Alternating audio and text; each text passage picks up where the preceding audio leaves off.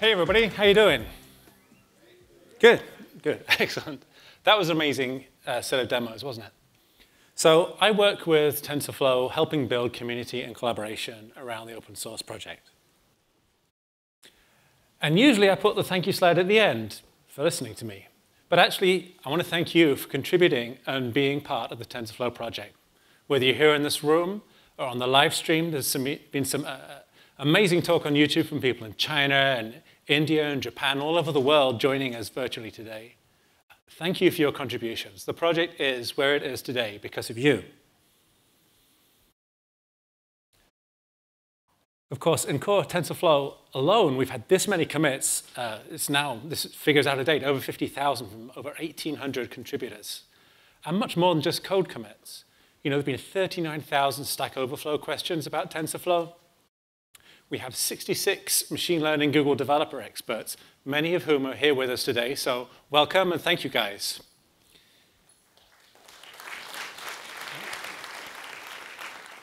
It's really great to have you with us, and thank you for everything you do helping teach people about TensorFlow.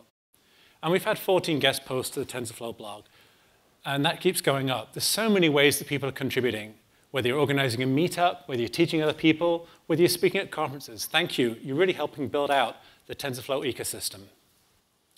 So in this talk, what I want to do is discuss how we're growing the ecosystem and report back on some of the changes that we've made over the last year.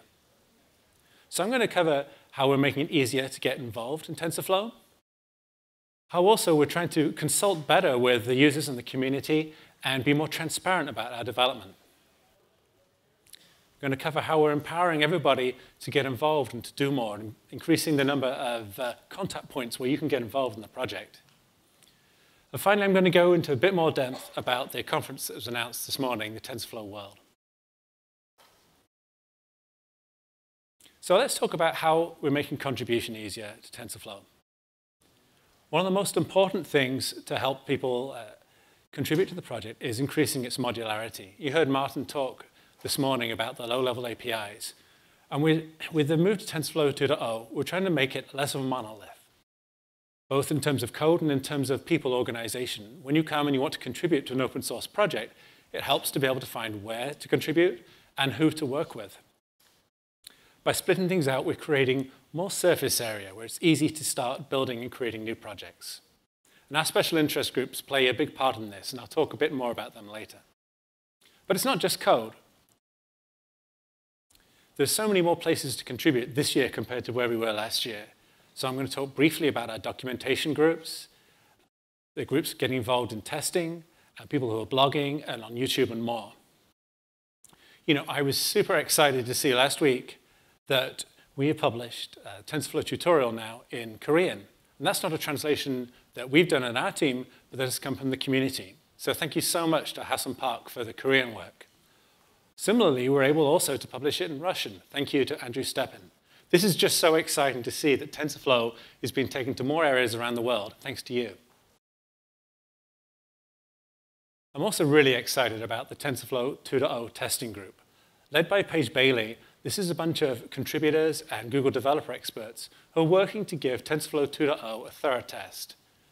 And you see on the screen an example of a friction log. And so what's happening here is the folks are going through ML workflows with TensorFlow 2.0, documenting what they find delightful and awesome, and also things that could be a little bit better. If you'd like to join in this work, this group meets weekly and often has guest talks from maintainers and SIG leaders and so on, and is really helping bring TensorFlow 2.0 from the cutting edge into something that is thoroughly tested and ready for use. I already mentioned we have over 14 posts from guests on the TensorFlow blog. This is from a great post about real-time person segmentation in the browser with TensorFlow.js that comes from a grad student and researcher at ITP. So whether it's testing, whether it's documentation, whether it's blogs, conference talks, thank you. Now I want to talk a little bit about TensorFlow RFCs. As you probably know, RFC means request for comments. This time last year, we weren't that organized about how we evolved TensorFlow's design in terms of communicating it. And I stood on this stage and told you about how we were going to launch the RFC process. Well, Now we've accepted 21 RFCs over the period of the last year. This is our key way to communicate design, where before code gets landed in the project, we post an RFC about the design and consult widely. And this isn't just about code that's coming in from the TensorFlow Core team outwards. They can be created on and commented on by anyone. And we've had several RFCs that have come from the broader community, and I expect to see so many more of those in the future. We have several, for instance, from the SIG groups already. One of the things I'm most proud about is how the RFC process is underpinning the 2.0 transition.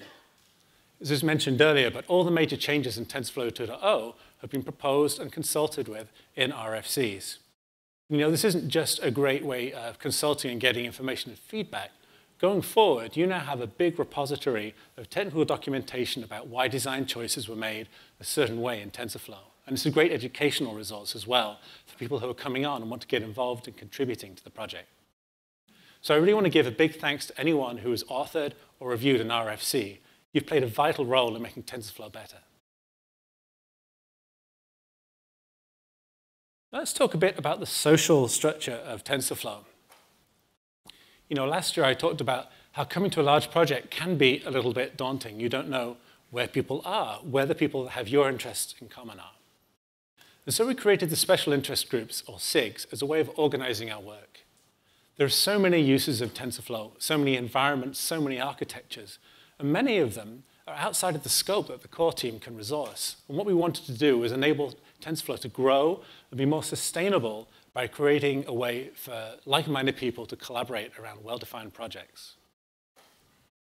So this is why SIGs exist. They're groups of people who are working together for a defined project focus. We started last year with SIG Build, and now we have 6 of them up and running. I'm going to give you a quick state of the SIGs. Many, in fact, most of all the SIG leaders are here with us today as well, so I'll give a shout out to them. And hopefully you'll also be able to talk to them in the lunch and tomorrow. So, SIG add-ons first. Thank you to Sean Morgan and Armando Fandango for leading this group. Martin mentioned at the beginning of the day that TF contrib is no longer a part of TensorFlow going into TensorFlow 2.0. And SIG add-ons is a place where a lot of that code is going. So these are parts of TensorFlow that don't fall into the core, but do conform to these well-defined APIs, so more losses, ops, layers, and so on. Now, there's already an RFC published about where you can find things that you used to find in contrib that have gone into add-ons. And add-ons are also going to publish another RFC real soon to say, well, how can you get involved if you have your favorite op or whatever that you want to step up and be a maintainer and maintain it for everybody, how you can join in the project. So I'd encourage you to take a look at that. SIG Build. SIG Build really is where TensorFlow meets the outside world, and it's not always the most glamorous piece of work, but building TensorFlow, packaging it, distributing it is tough. And so thank you so much to Jason Zaman and Austin Anderson who lead that SIG. SIG Build has achieved a lot in the last few months. One thing, it's the home for third-party contributed builds for architectures that we don't ship out as part of core. So IBM Power, Intel MKL, optimized builds. And SIG Build works on improving the TensorFlow build and helps us be a better neighbor in the Python ecosystem as well. As you can imagine, machine learning generates a lot of extreme situations that needs changes in ways we evolve in packaging and distributing software. SIG IO is a fantastic group that helps connect TensorFlow to other systems. You know, out in the real world, your data exists somewhere. You're using other systems. It's in other formats. So this group is led by Yong Tang and Anton Dmitriev. And it really ships support for extra file systems, extra file formats. So if you're using any of these things in the Apache ecosystem or any of these file formats, you can use the SIG add-ons module to use that data in TensorFlow. This group is prolific. They've already dropped 4 releases. Last week, they just created the 0.4 release. And they also ship our integration with their module 2. SIG Networking is where a lot of the alternative networking schemes that are available in contrib are going to. This is led by Byron Yee and Joran Bedorf. So if you're using GDR, verbs, MPI, this is where you can find that. SIG Rust, led by Adam Chrome, is developing idiomatic language bindings for the Rust programming language. If you're interested in this or any of the other SIGs, please talk to the leaders. They really do want more help, and now they're up and running. They're in a great place to bring people on. If you're looking for a way to get involved in contributing to TensorFlow, this is an ideal one. Finally, let me touch on SIG TensorBoard. We've rebooted SIG TensorBoard this year to really work closely with the community. And so this is a great time to be involved, as the TensorBoard team is starting to consult and figuring out how we can best enable people who are using TensorBoard, both in terms of creating plugins or using it at scale. If you go to the demo area above and go to the TensorBoard stand, you'll find Mani and Gal there who will be happy to talk to you. So this is the URL for anything you want to do with joining the TensorFlow community, from docs to testing to SIGs and all the other ways to be involved, the developer mailing list. Please head there. And if you're here with us rather than on the live stream, we're doing a contributor luncheon tomorrow where there'll be a little panel discussion about contributing to TensorFlow, and many of the core team and the SIG leaders will be there to talk to you. So, finally, let's move on and talk about TensorFlow World. I'm so excited about this. It's our vision to bring together the amazing people who are part of our community and give us space for everyone to connect with each other. You know, there's so much we can all learn from how we're all working with TensorFlow. So working with O'Reilly Media, we're going to have this event at the end of October this year here in Santa Clara. It'll be 4 days that really celebrate the TensorFlow ecosystem. We'll have content from talks to tutorials. There'll be an expo and a place for vendors to present. So we understand that as TensorFlow gets out into the real world, there's a large ecosystem beyond folks in this room. And we're really excited that that means that we can bring everyone together. You know, the main point of doing something like this is to connect all the amazing users and everyone with experience to share. As you heard, the call for proposals is now open. So if you have anything to share with your work, your product, your company, head to TensorFlow World, put in a proposal. You've got about 4 or 5 weeks while the call for proposals is open, and then we'll be selecting talks a few weeks after that. I really hope that you will lend your voice to this event, and I'm so excited to see you all in October. So once again, thank you.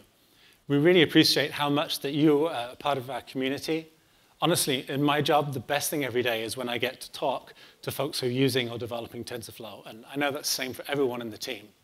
It really is so exciting to work with everybody here. This is the way you can meet me. Please do, if you have any issue or any desire to contribute or get involved with the community, reach out. We're really happy to talk to you.